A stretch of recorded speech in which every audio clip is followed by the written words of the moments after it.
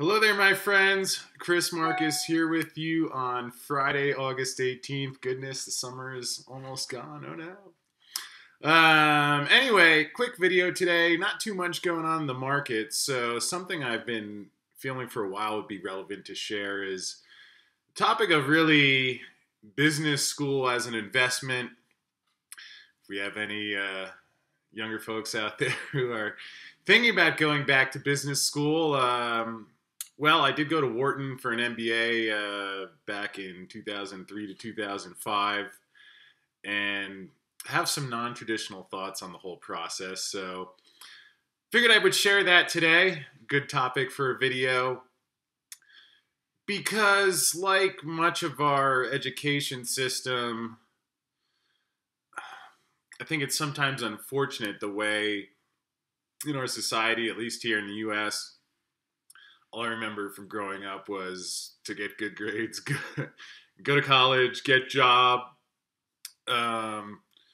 without really ever having much freedom or encouragement to say, hey, what is it that you really love to do? Or kind of more just reminds me of the Pink Floyd's Another Brick in the Wall, where it's just, everyone's being sent, which we find out later might not have been so bad if we weren't reading Rothschild's textbooks, versions of history in grade school.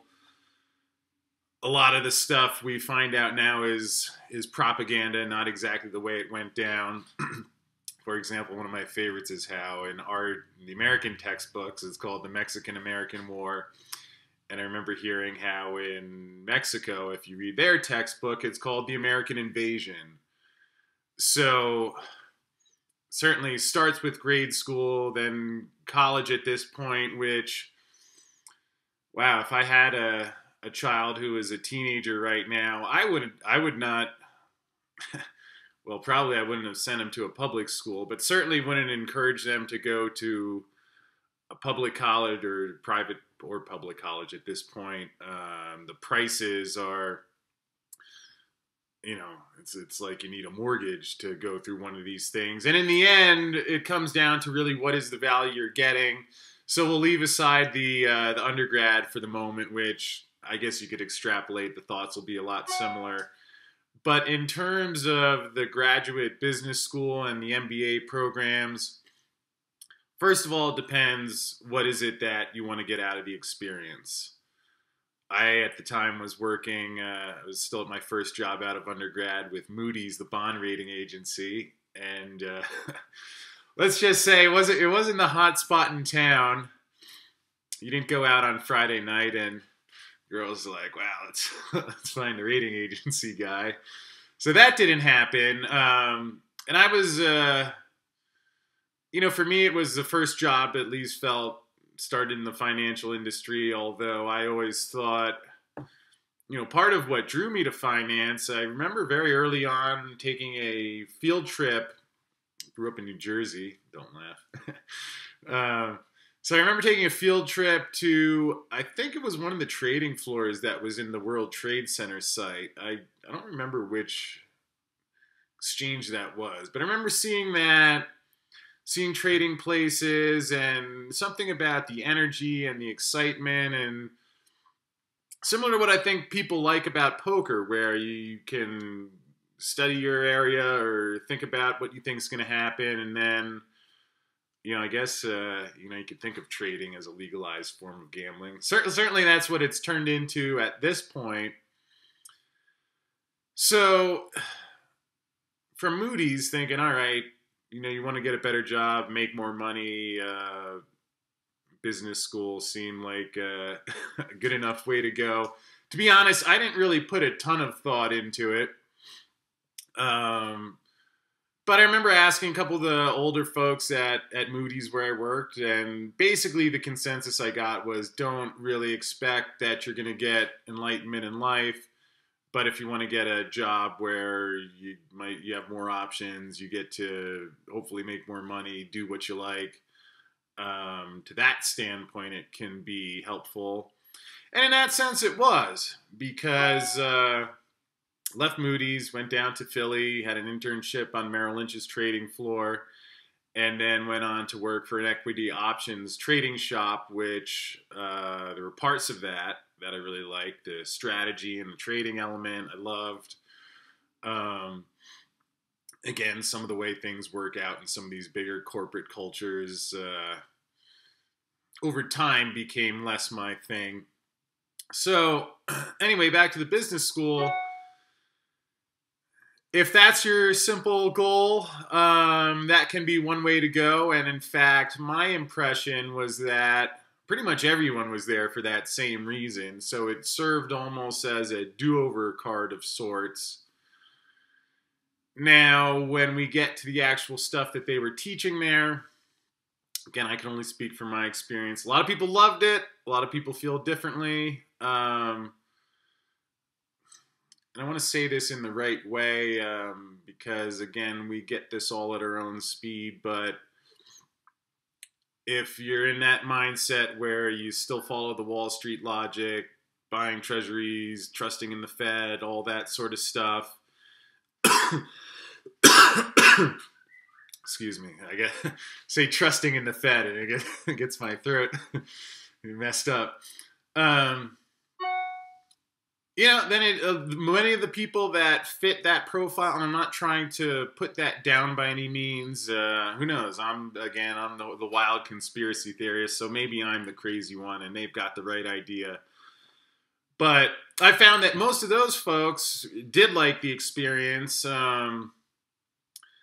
Again, there was just something about it that didn't feel right, where early on I sort of mentally checked out. It was nice. They did have a pass-fail system there, which is great. So, there was certainly a segment of the people there that were focused on, hey, I'm going to focus my time on the interviews, getting the job I want, going to the recruiting stuff, which certainly was where I fit in. I would do what I needed to do in the classwork, and then most of the time was trying to learn about trading, figuring out how to get a job, going out to trading floors. Man,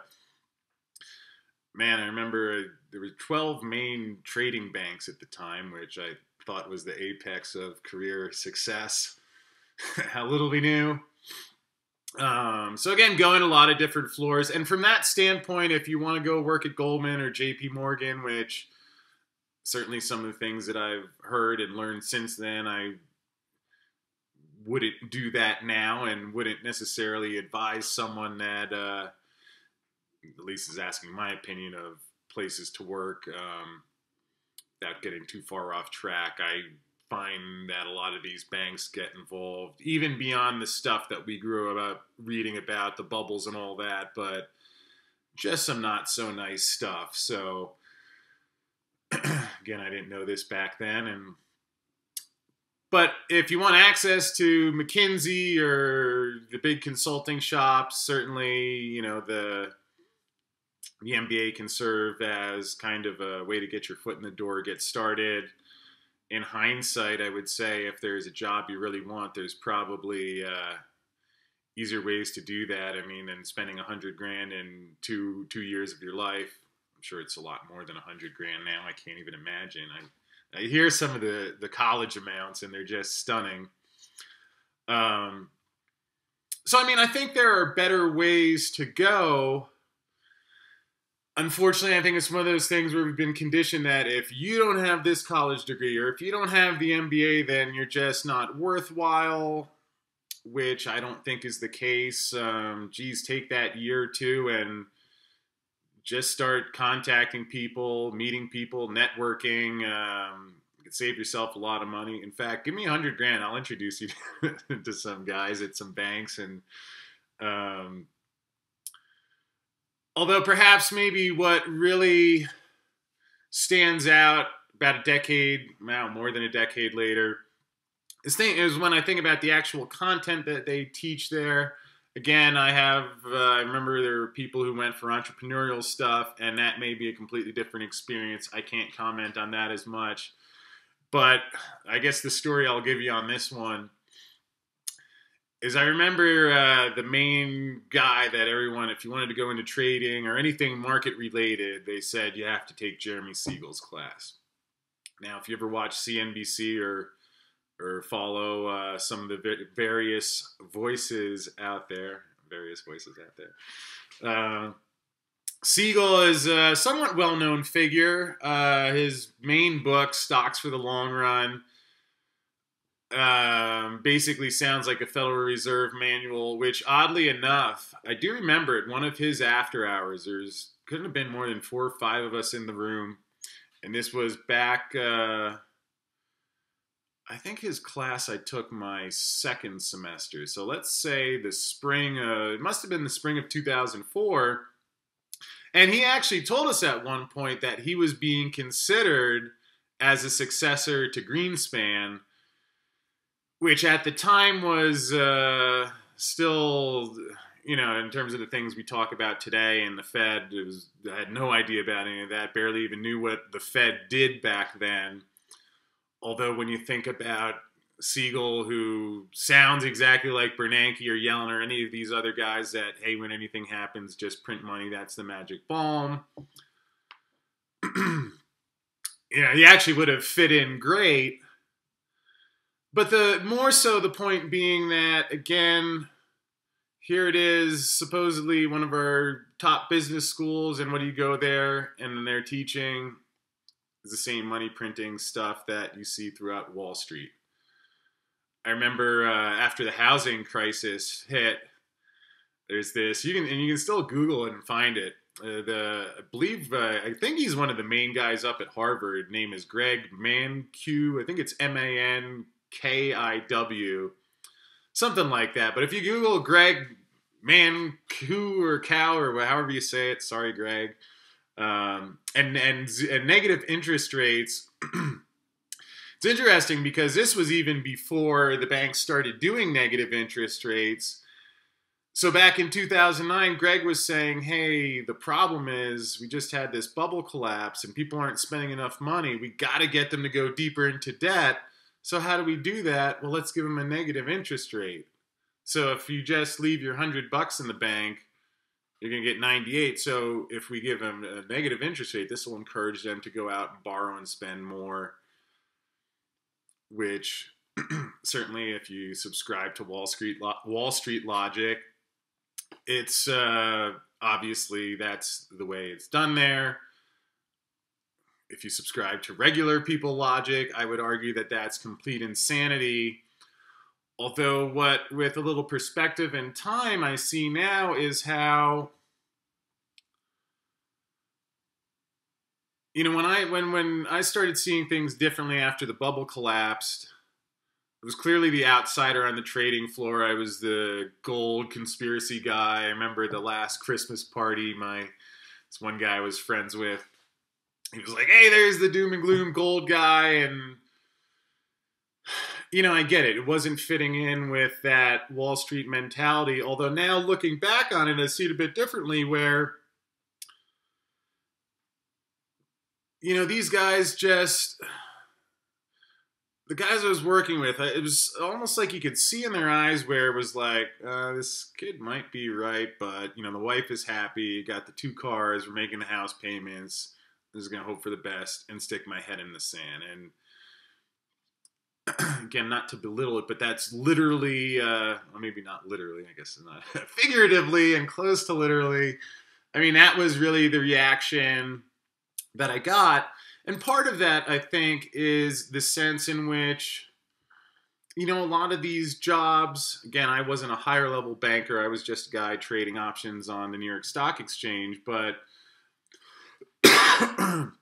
when I think about my brief experience with Merrill Lynch and, you know, just the people I've met and heard them share their experiences, it's almost like you have to have a certain mindset to climb that ladder, of which, whether this was intentionally set up this way or just developed, you know, people go through Jeremy Siegel's class. They go through the guy's class at Harvard and are forced to develop that mindset in the same way that if you go to medical school, maybe there's a natural cure that's better, but if you want your degree, if you want to get your residency or go to the next steps, you're giving the answer that their textbook says, not necessarily what's right. And especially having studied a lot of psychology and conditioning and understanding the way the mind works since then, I mean, there's a lot of pressure. People are paying a lot of money. It's very competitive in these business schools. There's the jobs that everybody wants and everyone's competing for. So I wasn't mature enough or knowledgeable enough to grasp it all back then. Something about it just never, it didn't feel like my party. In fact, I skipped as many of my classes as I could the second year and played online poker and practiced the guitar, which, hindsight, were good skills to have. But again, it's one of those things where there's the established way, and I've seen the similarities, whether it's the money printing or the pharmaceutical companies or the DSM-4 that says if someone has this symptom, zap them with that drug, or the way we see things go with the military, where a lot of it is, we're finding out, is not as we were told. That was really my takeaway from business school, where looking back on it now, it seemed like almost if you wanted to be a Federal Reserve board member or a high-level banker, you have to follow that Keynesian, and by Keynesian, I think many of you are familiar with Alan Maynard Keynes, but really Keynesian economics is that belief that trust in the Fed, let the government manage everything, and when things aren't well, just print more cash, and that's somehow going to make it better. Which, if that sounds kind of silly, of course it is. Of course it is. But that's what they teach in business school, at least at Wharton for the financial part. And again, I'm not trying to give Siegel or Greg from Harvard a hard time, although I don't know. I mean, it is what it is. And at least if you've been thinking about going to business school, or maybe you know someone who's going, again, there are all sorts of different reasons to go. I would say that I've learned exponentially more from YouTube or buying individual online programs where, hey, if you want great investors, go watch Doug Casey, go listen to Rick Rule, come to Arcadia Economics. I mean, there's great people who are speaking. A lot of them design courses to share their knowledge. So there are ways, if the goal is to become educated and productive and understand what's going on, in my opinion, there are better ways to do this. By all means, there's always the link below these videos to my website. And if you have any questions about that, you're always welcome to write in, and perhaps I can help steer you in a less expensive and more effective direction. Again, everybody's different, but just sharing what my experiences were from college, and then in the last 5 years of leaving Wall Street, going to a lot of marketing seminars, just seeing how, and maybe we didn't have the internet developed the way it was back then, but when you can pick any world's expert, go to YouTube and see that person speak for hours. Often they'll say on their website, hey, for $100 or $200, here's how you do X. This isn't just finance. And personally, especially when you look at the student loan bubble that's backing all this stuff that could put the mortgage bubble to shame, I think it's on borrowed time. And in either case, just wanted to introduce that there are other ways to do things. I know my views of the business school process are a little non-traditional, yet things are changing in the world. Some are going to be different than we expect, and in either case, hopefully this was helpful. So leave any questions below. Go out, have a great weekend, and we will see you again on Monday. Bye.